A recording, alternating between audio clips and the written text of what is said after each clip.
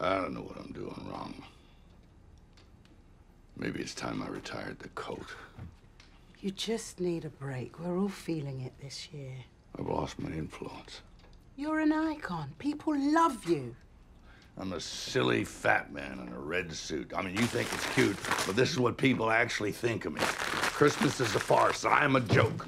There hasn't been any real spirit of the season anymore. Not for years.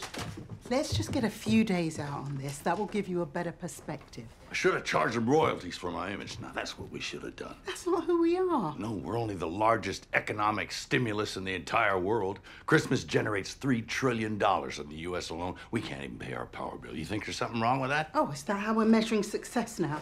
Well, that's what they care about. They put up with us so they can sell their toys and sodas and cars. We're a business. And don't kid yourself, Ruth. Altruism is not a deductible on their bottom line. Don't put it all on them. You've changed too.